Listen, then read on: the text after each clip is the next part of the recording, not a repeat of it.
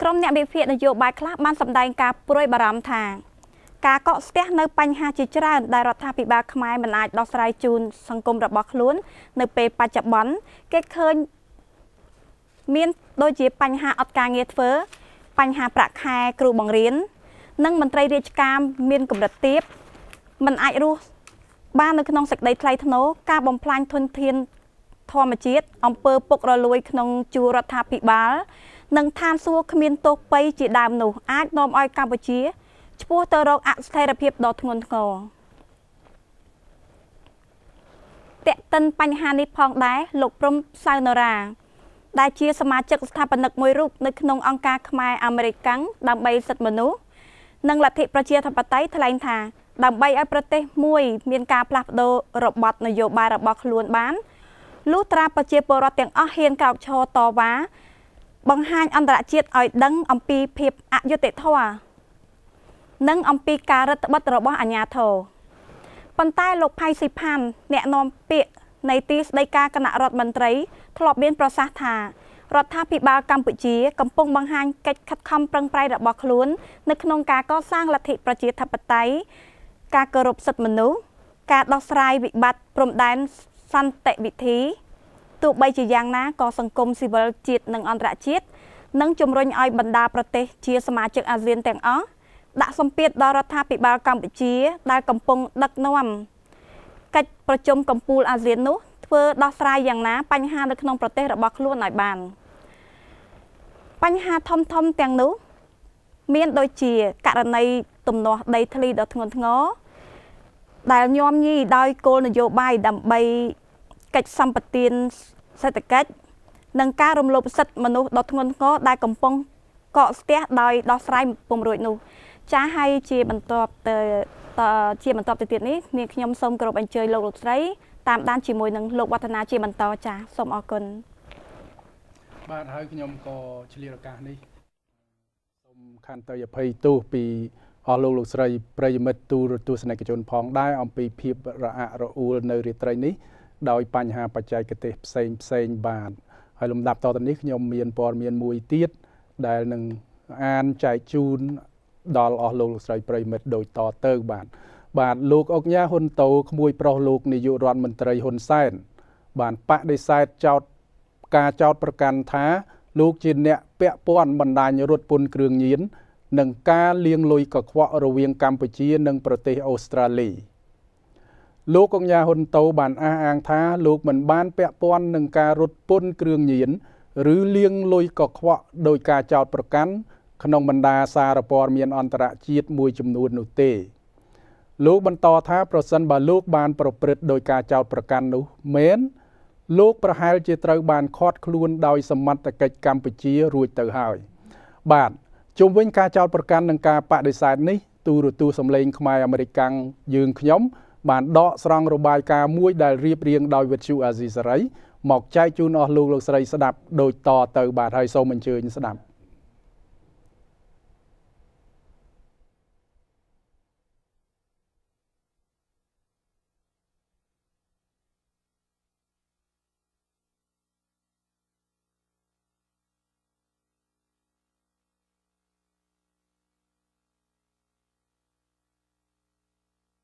ណាយថវិកាប្រមាណជាង$10 លាន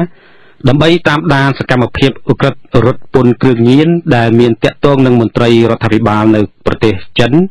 វៀតណាមភូមាឡាវនិងកម្ពុជាពីរដ្ឋធានី Washington លោកហាសានមានសេចក្តីរាយការណ៍សង្ខេបអំពីការអង្កេតលើសាច់ញាតិរបស់លោកនាយករដ្ឋមន្ត្រីហ៊ុនសែនអាជ្ញាធរមានសមត្ថកិច្ចអូស្ត្រាលីមានគម្រោងចាប់ឃាត់ខ្លួនក្មួយប្រុសលោកនាយករដ្ឋមន្ត្រីហ៊ុនសែនគឺអង្គញាហ៊ុនតូនៅទីក្រុង Melbourne ប៉ុន្តែអាខានមិនបានធ្វើទៅវិញបន្ទាប់ពីស្ថានទូតអូស្ត្រាលីប្រចាំនៅកម្ពុជាមិនព្រមចេញទិដ្ឋាការឬវីសាឲ្យលោកហ៊ុនតូធ្វើដំណើរទៅអូស្ត្រាលីព្រោះរដ្ឋការក្រុងកង់បេរ៉ាមិនចង់ឃើញមានវិវាទផ្លូវទូតអាជ្ញាធរផ្នែកបង្ក្រាបអក្រិតកម្មអូស្ត្រាលីបានតាមដានហ៊ុនតូពីឆ្នាំ2002ដល់ឆ្នាំ2004ហើយមន្ទិលសង្ស័យថាហ៊ុនតូមានបណ្ដាញជាប់តាក់ទងនឹងការរត់ពន្ធគ្រឿងញៀននិងការលាងលុយកខ្វក់សម្ដៅលើប្រទេសអូស្ត្រាលី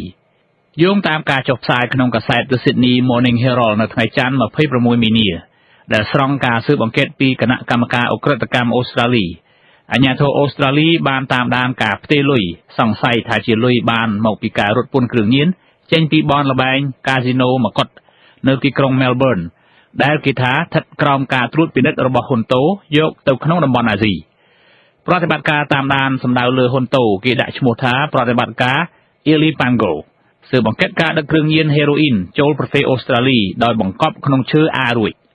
គ្រឿងញៀនដឹកចូលអូស្ត្រាលីមានទឹកប្រាក់ប្រមាណ $1,000 លានក្នុងមួយឆ្នាំភ្នាក់ងារសម្ងាត់អូស្ត្រាលីរកឃើញថាហ៊ុនតូជាដៃគូរកស៊ីជាមួយអង្គការគិតមេងជាច្រើនមុខរបរក្នុងរយៈពេលនៃការតាមដានស៊ើបអង្កេតសកម្មភាពអក្រិតកម្មនោះទោះជាកាសែតមិនបាននិយាយអ្វីថាអង្គការគិតមេងមានជំពាក់ជំពិនក្នុងរឿងបណ្ដាញអក្រិតកម្មនោះក៏ដោយអង្គការគិតមេងជាថៅកែក្រុមហ៊ុន Royal Group ដែលរួមហ៊ុនរកស៊ីជាមួយក្រុមហ៊ុនធនាគារ ANZ និង Toll ការតាមដានរបស់អាជ្ញាធរអូស្ត្រាលីបានចាប់និងផ្ដន្ទាទោសជនជាតិខ្មែរមួយរូបគត់ឈ្មោះថៃផែនីនៅក្នុងតុលាការកំពូលក្រុង Victoria នៅឆ្នាំ 2005 ដែលគេចាត់ទុកថាជាមនុស្សថ្នាក់ទាបឬដៃជើងរបស់ហ៊ុនតូអាជ្ញាធរអូស្ត្រាលីរកឃើញទៀតថាក្រុមអក្រិតជននៅអូស្ត្រាលីបានដាក់ទុនជាច្រើនលានដុល្លារក្នុងអាជីវកម្មផ្សេងៗនៅកម្ពុជាដែលមានទំនាក់ទំនងនឹងមន្ត្រីជាន់ខ្ពស់ក្នុងរាជរដ្ឋាភិបាលនិងក្រុមហ៊ុនមួយចំនួនគ្រួសារចិនកាត់វៀតណាមមួយគ្រួសារនៅទីក្រុងស៊ីដនីជាម្ចាស់ភោជនីយដ្ឋានអាស៊ីដ៏ល្បីមួយត្រូវអាជ្ញាធរសង្ស័យថាមានពាក់ទិននឹងសកម្មភាពរត់ពន្ធគ្រឿងញៀនហើយបានផ្ទេរប្រាក់ជាង$10 លានមកកម្ពុជាក្នុងរយៈពេលមួយទសវត្សរ៍កន្លងមកនេះទុនខ្លះដែលផ្ទេរពីអូស្ត្រាលីបានប្រើសម្រាប់អាជីវកម្មបនលបែងកាស៊ីណូនៅជាប់ព្រំដែនវៀតណាមសមាជិកគ្រួសារនេះមួយរូបធ្លាប់បានប្រាប់ទីភ្នាក់ងារព័ត៌មានអាស៊ីមួយថាអាជីវកម្មបនលបែងនេះរក្សាទំនាក់ទំនងល្អជាមួយនឹងលោកអុកញ៉ាហ៊ុនតូក្មួយប្រុសរបស់លោកនាយករដ្ឋមន្ត្រីហ៊ុនសែននៅថ្ងៃអង្គារនេះបានបដិសេធការចាប់ប្រកាន់ថាលោកជាប់ពាក់ព័ន្ធនឹងបណ្ដាញរត់ពន្ធគ្រឿងញៀននិងលាងលុយកខ្វក់ទៅប្រទេសអូស្ត្រាលីចាតកតងនឹងការចាប់ប្រកាន់នេះគណៈបកសំរងស៊ីបានទាមទារឲ្យសមត្ថកិច្ចស៊ើបអង្កេតក្មួយប្រុសរបស់លោកហ៊ុនសែនដើម្បីស្វែងរកការពិតនិងនាំជនសង្ស័យមកកាត់ទោសតាមច្បាប់ពីរដ្ឋធានី Washington លោកយុនសាមៀនរាយការណ៍លោកអង្ញាហ៊ុនតូក្មួយប្រុសលោកនាយករដ្ឋមន្ត្រីហ៊ុនសែនបានអះអាងថាលោកមិនបានពាក់ព័ន្ធនឹងការរត់ពន្ធគ្រឿងញៀនឬលាងលុយកខ្វក់ដោយការចោទប្រកាន់ក្នុងបណ្ដាញសារព័ត៌មានអន្តរជាតិមួយចំនួននោះទេលោកបន្តថាប្រសិនបើលោកបានប្រព្រឹត្តដោយការចោទប្រកាន់នោះលោកប្រហែលជាត្រូវបានឃាត់ខ្លួនដោយសមត្ថកិច្ចកម្ពុជារួចទៅហើយក្នុងកិច្ចសម្ភាសន៍ខ្លីរវាងនាយកព័ត៌មានវិទ្យុអាស៊ីសេរីនិងលោកហ៊ុនតូនៅថ្ងៃអង្គារនេះលោកបន្តអះអាងថាលោកគ្មានកំហុសពាក់ព័ន្ធទៅនឹងការជួញដូរគ្រឿងញៀននៅប្រទេសអូស្ត្រាលីហ្នឹងលោកអញ្ញាមានការឆ្លើយតបយ៉ាងម៉េចដែរលោកអញ្ញាបាទលោកចង់ដឹងច្បាស់លោកចាក់តងទៅស្ថានទូតអូស្ត្រាលីស្ថានទូតអូស្ត្រាលីគឺគេដឹងច្បាស់ណាស់តែគ្មានទីអីដែលនិយាយជាមួយលោកទេឥឡូវលោកតែដឹងថាបើសិនជាស្ថានទូតអូស្ត្រាលីនៅស្រុកខ្មែរបដិសេធរឿងអីដែលខ្ញុំចេញចូលអូស្ត្រាលីរាល់ថ្ងៃនេះគ្មានអាណាគេខត់ខ្ញុំហ្នឹងរឿងជាមួយខ្ញុំជារឿងធម្មតាទេខ្ញុំមិនជឿក្បាលអីទាំងអស់តែឥឡូវលោកឯងគិតថាបើសិនជាខ្ញុំពាក់ព័ន្ធនឹងគ្រឿងញៀនតែខ្ញុំអង្គុយនៅស្អីនៅស្រុកខ្មែរបានទេអាជ្ញាធរមានសមត្ថកិច្ចអូស្ត្រាលីមានគម្រោងចាប់ឃាត់ខ្លួនលោកហ៊ុនតូនៅទីក្រុង Melbourne ប៉ុន្តែអាក់ខានមិនបានធ្វើទៅវិញបន្ទាប់ពីស្ថានទូតអូស្ត្រាលីប្រចាំនៅកម្ពុជាមិនព្រមចេញទិដ្ឋាការឲ្យលោកហ៊ុនតូធ្វើដំណើរទៅអូស្ត្រាលីការបដិសេធនេះព្រោះរដ្ឋាភិបាលអូស្ត្រាលីមិនចង់ឃើញមានវិវាទផ្លូវទូតអាជ្ញាធរផ្នែកបង្ក្រាបឧក្រិដ្ឋកម្មអូស្ត្រាលីបានតាមដានលោកហ៊ុនតូពីឆ្នាំ 2002 ដល់ឆ្នាំ 2004 ហើយបន្ទោសង្ស័យថាលោកហ៊ុនតូមានបណ្ដាញជាប់តាក់ទងនឹងការរត់ពន្ធគ្រឿងញៀននិងលាងលុយកខ្វក់សម្ដៅលើប្រទេសអូស្ត្រាលីកាសែត The Sydney Morning Herald ផ្សាយកាលពីថ្ងៃច័ន្ទទី26 មីនាដែលបានដកស្រង់ការស៊ើបអង្កេតពីគណៈកម្មការឧក្រិដ្ឋកម្មអូស្ត្រាលីបញ្ជាក់ថាអាជ្ញាធរអូស្ត្រាលីបានតាមដានការផ្ទេរលុយសង្ស័យថាជាលុយពីការរត់ពន្ធគ្រឿងញៀនចេញពីបនលបែងកាស៊ីណូមកុដ Crown Casino នៅទីក្រុង Melbourne ដែលគេថាស្ថិតក្រោមការត្រួតពិនិត្យរបស់លោកហ៊ុនតូយកទៅក្នុងតំបន់អាស៊ី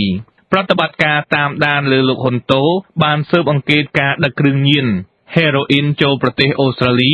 ដោយបង្កប់ក្នុងឈើអារួចគ្រឿងញៀនដឹកចូលប្រទេសអូស្ត្រាលីមានទឹកប្រាក់ប្រមាណ$1,000 លានក្នុងមួយឆ្នាំការតាមដានរបស់អាជ្ញាធរអូស្ត្រាលីធ្វើឡើងបន្ទាប់ពីតុលាការអូស្ត្រាលីចាប់និងផ្ដន្ទាទោសជនជាតិខ្មែរម្នាក់ឈ្មោះថៃផែនីកាលពីឆ្នាំ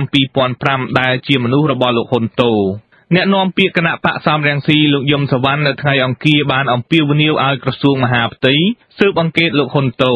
កាលណាយើងមានពលព័ត៌មានយើងធ្វើការស៊ើបអង្កេតអានេះវាធ្វើឲ្យមានការអំពើសង្ស័យនេះជាប់នៅក្នុងទឹកចិត្តរបស់ប្រជាពលរដ្ឋអ្នកនាំពាក្យក្រសួងមហាផ្ទៃលោកខៀវសុភ័ក្រនៅថ្ងៃអង្គារនេះបានឲ្យដឹងថាក្រសួងនៅមិនទាន់បានស៊ើបអង្កេតករណីលោកហ៊ុនតូនៅឡើយទេយើងក៏មិនបានទទួលព័ត៌មានពីមន្ត្រីអេស្លីថាមានពាក់ព័ន្ធនឹងបញ្ហានេះទេឆ្លងមកប្រសិនបើមានមែននោះគឺយើងសហការគ្នាធ្វើហើយលោកខៀវសុភ័ក្របានឲ្យដឹងថាលោកហ៊ុនតូគ្រោងនឹងប្តឹងសារព័ត៌មានអូស្ត្រាលីពីអត្ថបទចោទប្រកាន់លោកប៉ុន្តែតាក់ទងទៅនឹងករណីនេះអាជ្ញាធរអូស្ត្រាលីក៏បានរកឃើញទៀតថាក្រុមអ ுக ្រិតជននៅអូស្ត្រាលីបានដាក់ទុនជាច្រើនលានដុល្លារក្នុងអាជីវកម្មផ្សេងៗនៅកម្ពុជាដែលមានទំនាក់ទំនងនឹងមន្ត្រីជាន់ខ្ពស់ក្នុងរាជរដ្ឋាភិបាលនិងម្ចាស់ក្រុមហ៊ុនមួយចំនួនភ្នាក់ងារសម្ងាត់អូស្ត្រាលីបានរកឃើញថាលោកហ៊ុនតូជាដៃគូរកស៊ីជាមួយលោកអុកញ៉ាគិតម៉េងក្នុងរយៈពេលនៃការតាមដានស៊ើបអង្កេតសកម្មភាពឧក្រិដ្ឋកម្មនេះលោកគិតម៉េងជាថៅកែក្រុមហ៊ុន Royal Group ដែលមានភាគហ៊ុនរកស៊ីជាមួយក្រុមហ៊ុនធនាគារ ANZ និងជាម្ចាស់ក្រុមហ៊ុនបណ្ដាញទូរស័ព្ទដ៏ធំមួយផងដែរ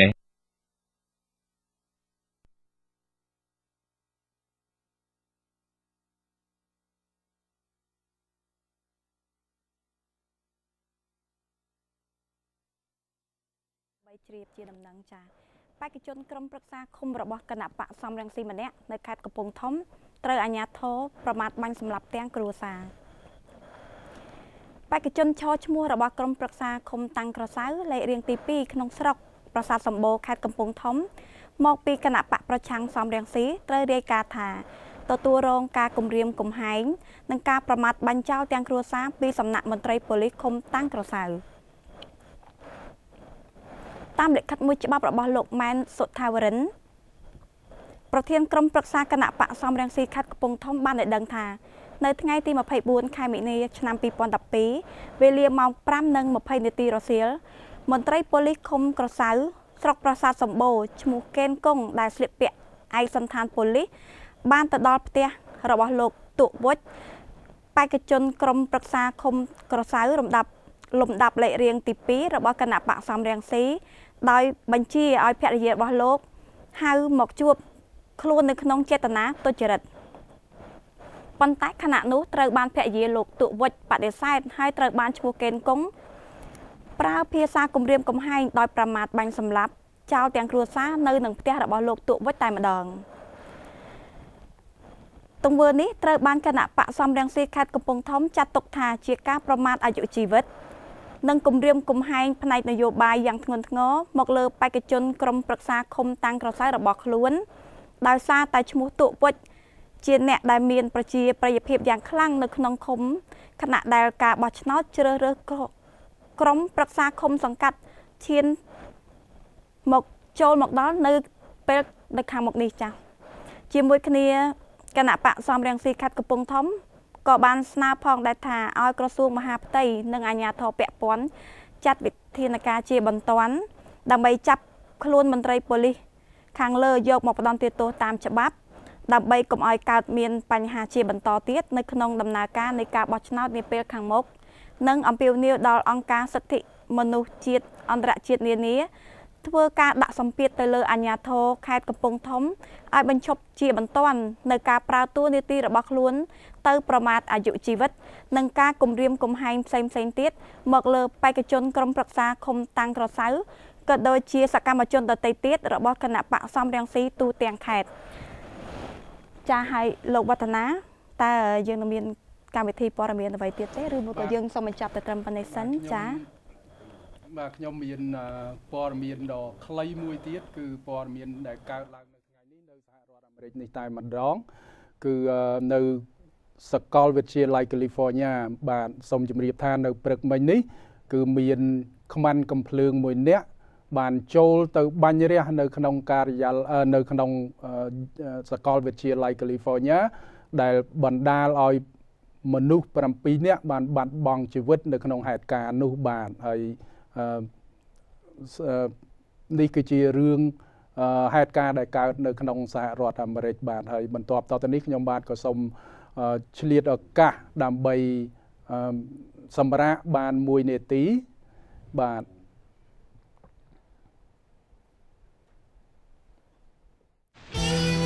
ទូរទស្សន៍សម្លេងខ្មែរអាមេរិកសូមថ្លែងអំណរអគុណជាអនេកប្បការដល់ទូរទស្សនិកជនដែលបានគាំទ្រនិងតាមដានទស្សនាកម្មវិធីយើងខ្ញុំជារៀងរាល់ថ្ងៃច័ន្ទពីម៉ោង 7:30 នាទីដល់ម៉ោង 9 យប់តាមប៉ុស្តិ៍ទូរទស្សន៍លេខ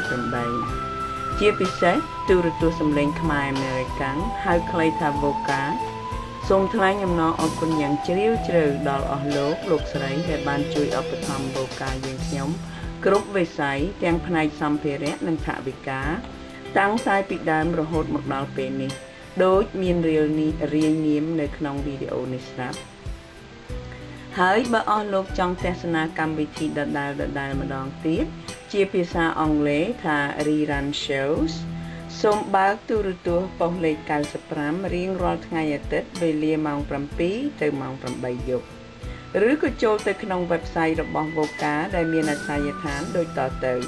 គឺ www.vokatv2010.blogspot.com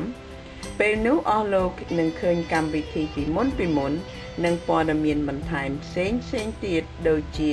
ឈ្មោះបុគ្គលិកស្ម័គ្រចិត្តនិងជាពិសេសគឺនិន្នាការរបស់ VOKA ជាភាសាអង់គ្លេសថា tendency course of actions and thoughts philosophy or mission statement តែបើអស់លោកចង់តាក់ទងផ្ទាល់ជាមួយនឹងចាងវាងផលិតកម្មគឺលោករទ្ធីអង្គនិងអ្នកគ្រូវិយាដាគឺខ្ញុំផ្ទាល់សូមទូរស័ព្ទលេខ 978-726-1990 ឬក៏លេខ 978-996-6969 ជាទីបញ្ចប់នេះដោយអស់លោកទូទស្សនិកជនទាំងអស់ប្រហែលជ្រាបស្រាប់ហើយថាបុគ្គលិករបស់ VOKA ទាំងអស់ធ្វើការដោយស្ម័គ្រចិត្តហើយឥតទទួលប្រាក់បៀវត្សទេដូច្នេះយើងខ្ញុំសូមអំពាវនាវដល់សប្បុរសជនទាំងឡាយដែលអាចមានលទ្ធភាពផ្ដល់ជាអំណោយសម្ភារៈថវិកាលើកស្ទួយផ្លូវចិត្តឬក៏ឧបត្ថម្ភជាយោបល់តាមការគួរហើយបើយើងខ្ញុំមានភាពឆ្គាំឆ្គងដោយប្រការណាឬដោយអចេតនាសូមមេត្តាខន្តីអភ័យទោសសូមបងប្អូនទាំងអស់បានប្រកបតែសេចក្តីសុខគ្រប់ប្រការគឺអាយុវណ្ណៈសុខៈពលៈនិងបដិភិនៈកំបីគ្លៀងគ្លាតឡើយសូមអរគុណ Voice of Khmer Americans would like to express our sincere appreciation to all of our television viewers, supporters, and all of our sponsors in this video who have been continuously supporting us in all areas to keep VOKA and the spirit of volunteerism staying alive. In addition, we would like to also welcome any constructive criticism that you may have. However, the views or actions of the individuals, hosts, or guest speakers do not necessarily represent the views or the philosophy of VOKA as a whole. For more information, please contact our producers, Mr. Tiong, at 978-996-6969, or Ms. Viada Hongtip, it's me, at 978-726-1990, from 9 a.m. to 5 p.m. daily, or you can always check our website at www.vokatv2010.blogspot.com. Please continue to tune in to VOKA TV Channel 8 every Monday at 7:30 to 9 p.m. or VOKA TV Channel 95 every Sunday at 7 to 8 p.m. for the rerun shows. We would also like to express our appreciation for the opportunity of using the television studios which is provided by the LTC, Lowell Telecommunications Corporation. Thank you.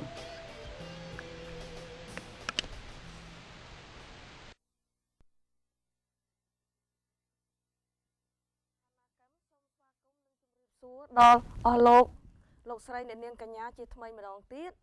នៅរាត្រីនេះនាងខ្ញុំបាននាំកំណាព្យចំនួន2អត្ថបទមកសូត្រជូនអស់លោកអ្នកនាងកញ្ញាស្ដាប់កំសាន្តកំណាព្យទី1មានចំណងជើងថាឃ្លាស្ទឹងសង្កែរស់ក្បែរស្ទឹងមេរីម៉ាក់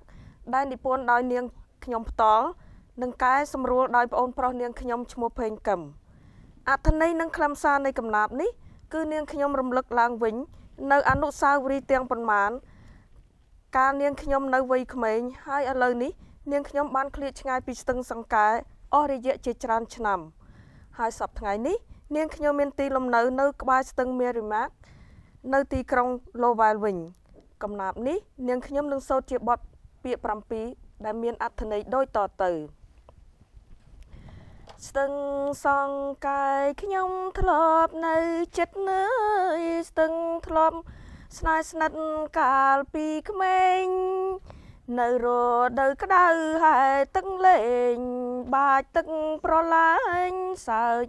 កាយស្ទឹងធ្លាប់មានឈ្មោះល្បីប្រាកដនៅ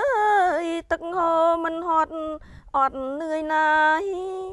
រស់តាមដងស្ទឹងសែនសប្បាយកវីទាំងឡាយគិតចិត្តផ្ចង់ស្ពានថ្មស្ពានដែកនិងស្ពានថ្មីអើយស្ពានឆ្លងទឹកដីទៅណេតយ៉ងសិស្សនៅទីឆ្ងាយតែងជីកង់នាំគ្នាតម្រង់ប្រឹងសិក្សាលីសេណេតយ៉ងនឹងអៀបខុតនៅសើខំមូមុតស្ទួយសាលាប្រឹងក្របវិជាលើខេមរាមានឈ្មោះកត់ត្រាល្បីដូចស្ទឹងលីសេបាត់ដំបងក៏មិនអន់អើយសើគ្រប់ចំនួនខិនខំប្រឹងក៏សាងគេឈ្មោះឲ្យគេដឹងប្រៀបដូចទឹកស្ទឹងហូរគ្មានឈប់ឥឡូវខ្ញុំឃ្លាតពីសង្កែស្ទឹងដួងចិត្តខ្មែរផ្ដល់សពគ្រប់តាំងពីចម្រៀងកាបជាទ្រប